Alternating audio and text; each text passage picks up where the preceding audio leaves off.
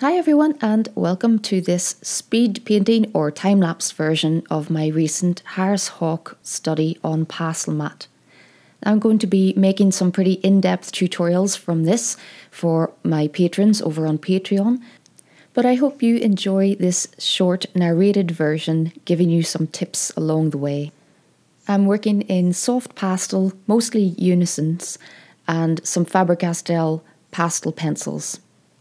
If you haven't already, please do subscribe and I hope you enjoy the video.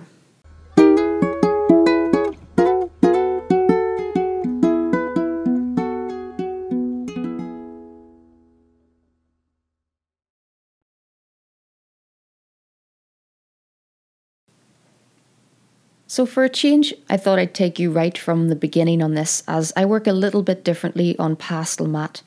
On the velour, I often have to transfer my initial sketch onto the paper, as it's not that nice to sketch directly onto and you can't rub out your lines. But on Pastelmat paper, it's a lot nicer to sketch directly onto. You can't rub out your lines completely on this paper, but it's best to start off lightly until you're a little more sure of your proportions.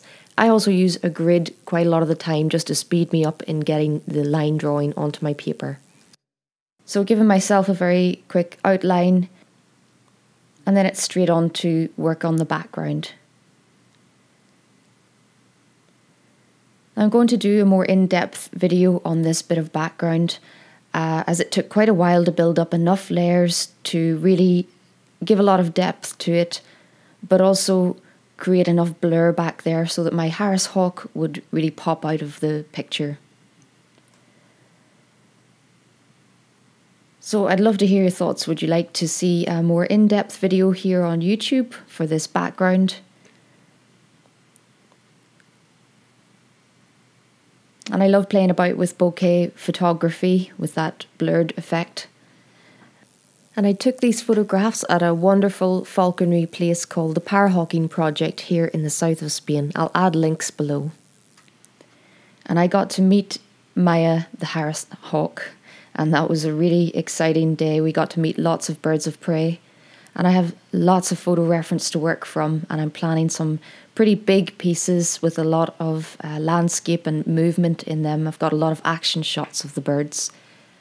But before producing something like that, I would like to do some in-depth head studies.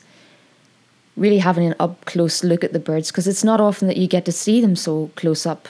This was my first experience with them in person. So I have so much detailed photo reference, and I'd like to make studies like this where I really get to hone in on every bit of detail. And Pastelmat, I find, is a great paper for that. I've started producing a lot of my more detailed head portraits, even for my commissioned work on the Pastelmat, just because of the amount of detail you can get in there. For certain types of subject matter, when you really want a lot of crisp detail, it is wonderful for that.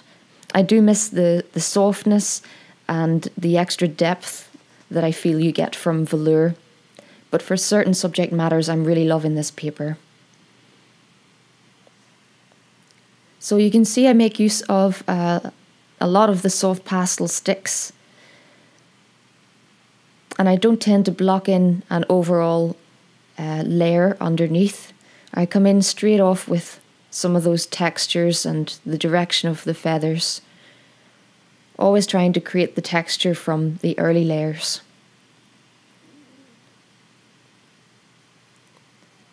And as always, little bits of highlight really bring an area to life, but in general I'm working from dark to light. And a nice paper like Pastelmat can hold many layers, so you don't have to worry about being able to apply those bright highlights at the end. So I think half the battle with soft pastels sometimes is you're often scared to go too dark. But it's that deep contrast that you really need in your work to give it a real 3D appearance. And I do make use of pastel pencils. I made a huge amount of use of them in this piece just because of all those fine feathery details. So I do a lot of the early work with the bigger sticks on this piece. And then you'll see a lot of refining and tweaking at the feathers towards the end using those pastel pencils.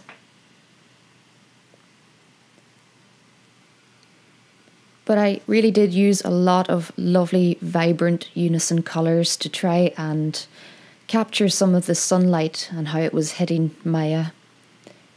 Her feathers really do gleam in the sunlight, and the photo reference that I took of her was lovely and detailed, but I'm not the best photographer, so I was drawing on my memory from when I was there and how the light was hitting each feather.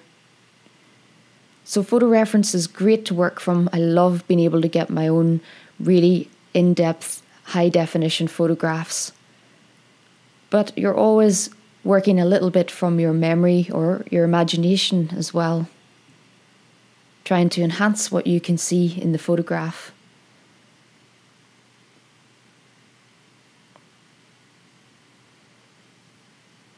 And often I do this a little bit with colour choices. So I'll try and exaggerate my values a little bit. And that's something you can play with once you get some idea about how colour theory works. You can really use colour to break away a little bit from trying to replicate a photograph absolutely exactly. Instead, being able to paint it through your own eyes lens. And I think that's where a lot of artists who work from photographs really make their work their own. In your own individual mark making, and in your own individual palette choices. We all, even though we could work from the exact same photograph, all of our paintings will look quite different. So even people working from photographs are producing really original work. And I'm going to do a video on that very soon, actually. It's a really hot topic these days, the whole photorealism versus other types of realism, as I think there are a lot of different ways to paint reality. And I know that photorealism isn't always something that I'm actually striving for. And I find that when I work on Pastelmat, I end up going into the amount of detail that brings it somewhere closer to photorealism as not actually something that I'm striving for, but I do enjoy it and I do love getting really lost in detail in a little piece like this. But the next time I paint this bird, I'm going to tackle a much larger landscape version with her in flight and a lot more action and hopefully capture some of her motion. And in that one, I won't be going into quite as much fiddly detail as this. I'm going to try and capture that a little bit more expressively. Try and capture a bit of her flight. But I really hope that you've enjoyed seeing this build up, and I hope that you've got some tips from my narration. If you like my videos, please make sure you've subscribed here on YouTube for all my future content. And if you'd like the real in-depth tutorials that come from these videos, do check me out over on my Patreon channel. All details in the links below. Thanks for watching.